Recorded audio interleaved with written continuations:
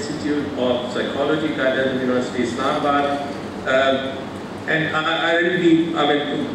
personally, I'll be very much interested to listen to her expert views because the students have undergone a very difficult situation when they were, experiencing this online, offline, offline, online, partly offline kind of studies. How it has affected the students at large and even the faculty members. So she'll be talking about post-COVID higher education responses, recovery, and resilience. Professor Dr. Rubina, over to you, please. Thank you very much, Dr. Zia. I am very much grateful to be here, thankful to Pakistan Academy of Sciences, Islamabad, and inter-academic partners. I am really honored to be here among such a learned community. And I was a little scared in the beginning because I am only one who is not the Vice Chancellor. So you have asked me to present before time, so it's all right. So I was listening to the presentations from the morning in this session, and this was really very informative workshop actually. The topic I'm going to talk is actually purely higher education.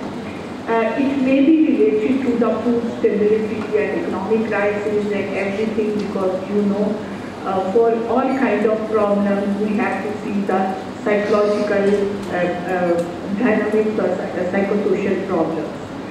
I think I need not to go in detail about the current statistics about COVID-19. All of us know that when the COVID-19 pandemic hit all sectors of our life, initially we were worried about health and mainly economic crisis. Later we realized that education is the second most critical area that we are facing. And UNESCO has given some facts and figures, like this figure shows that what was the time-wise school closure status from March 2020 to February 2021. This data is based on 120 countries. Pakistan is also included in this data. You can see that this is like a zigzag situation, and you can say still we are facing COVID-19 and there is still uncertainty that either we are in the era of post-COVID or not yet. So I think now onwards we need to think about that we have to plan and reorganize everything, considering that either we may face the COVID-19 and third wave and fourth wave problems, but we have to reorganize ourselves and we need to move forward. Like all other higher education institutes, Qaeda University has also planned many, has taken some initiatives, and National Institute of Psychology has also done some excellent work, like organized some series of webinars, online counseling services, provided guidance and counseling at our physical center, and we have published special issues of COVID-19 to disseminate awareness among students, faculty, and community as well. We have conducted some very good research projects, and we are also planning conference that will be held in October 2021.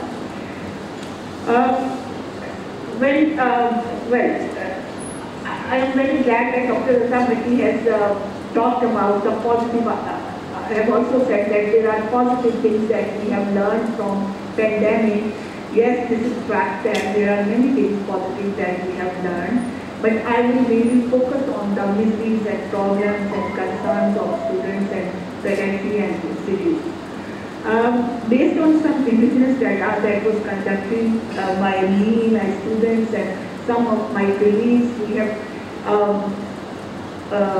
found that mainly university students experience online learning hazards, goal achievement, academic issues, psychological problems, and aggression. And aggression, they were more passive, frustrated, and behavioral kind of aggressive activities.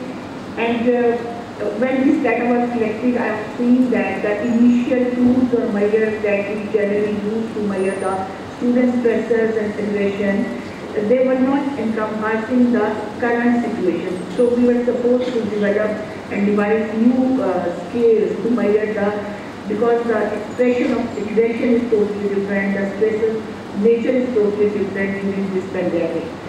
Then we have also find that anxiety, stress, depression, fear of death, xenophobia, OCD, and uncertainty about future was the main features.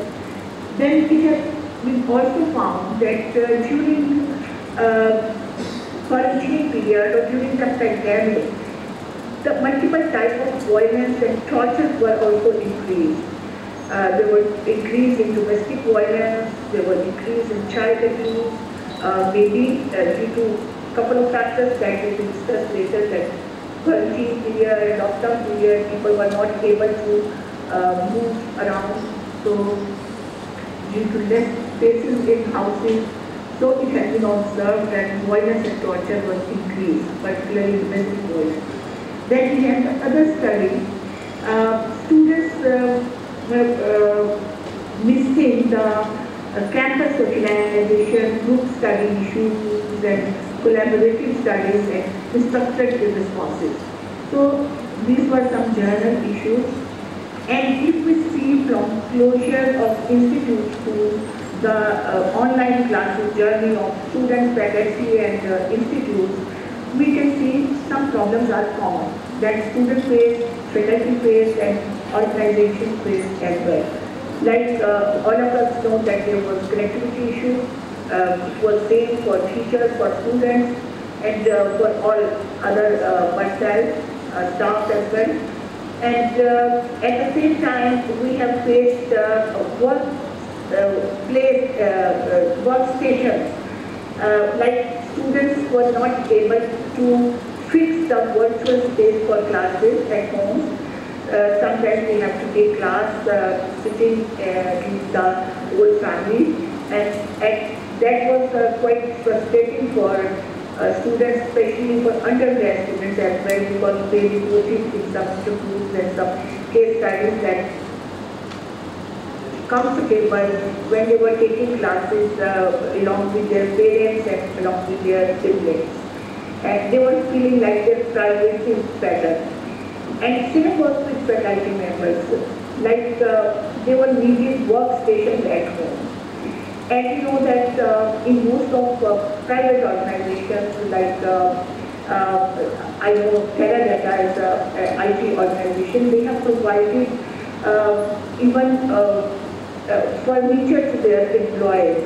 And some other globally, we have also seen there were some other organizations as well who help the employees to make workstations at home and provide internet facilities.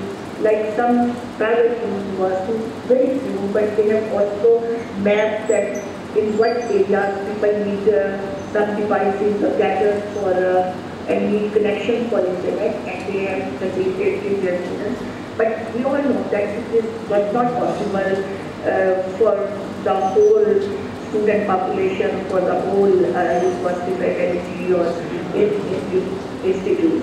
But all the problems that we faced were basically due to few major mechanisms. One was uncertainty. This uncertainty was actually about our future. We were not clear at any stage during COVID-19 that when our universities are going to reopen, when we are going to rejoin our face-to-face classes. So due to this uncertainty, there were a lot of restrictions. Then the major setback, that was economic crisis. This economic crisis was mainly faced by universities because they were not getting fees of students, like schools were not getting fees of their students, and students who have already paid the fees, they were feeling like anxiety, how to go home and how to spend the life or the rest of the time. Facility, can I request you to please try wrapping it up in 1 minute? Okay. So, Oh, 1 minute. Okay. So I'm not going in problems. We all know that what were the impacts and how the trauma in cycle run between all the segments of life, like students, faculty, or staff or university organizations. What I'm going to propose is actually how to move forward based on some existing literature and recent researches done in international universities and in our university. I have proposed a three-step model. That is actually, the step one is to collect the nationwide data on the basis of lessons learned. Second is to make the priorities. And third one is the action plans from where we can move from recovery to growth.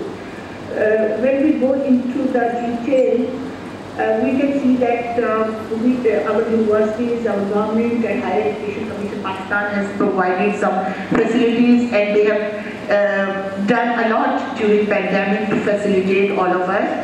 But we need to see what facilities worked and what did not work.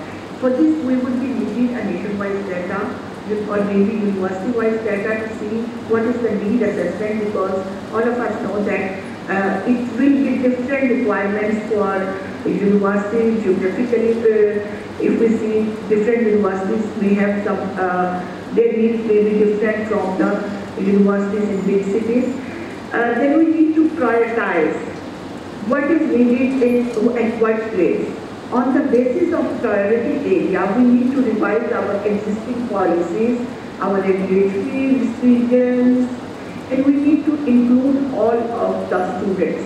Like in few days back, I have listened that our education minister was, actually participating in a coalition of UNESCO, where his slogan was that all means all. We have seen that during this pandemic, we have circulated many students, like disabled students, and many students who were from remote areas. They may not be able to join the classes or continue the semester. They have a previous semester. So for this, after prioritizing, we need to get collaborations and coordinations from interdisciplines and from community and from sponsors. After this collaboration, we need to go forward with action plan. This will be actually based on the main core concept that developing skills to bounce back from crisis to flourishing is very much needed now. And for this plan, 5 key components can be considered. That is, first is to develop the hope. Second is to realize or to make aware people about their personal responsibility.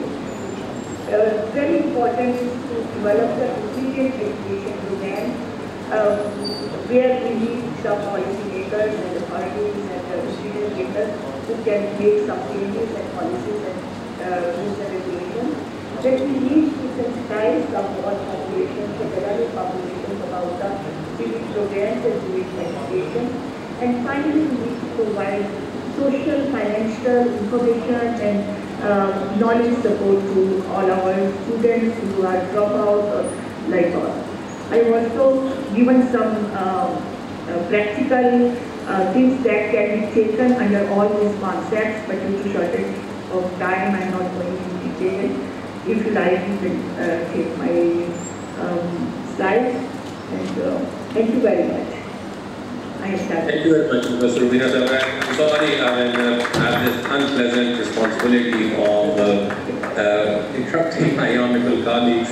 I request Professor Shinwari Sahab that we may actually share these presentations for information and guidance of all participants and even whosoever even afterwards would like to benefit from these recommendations.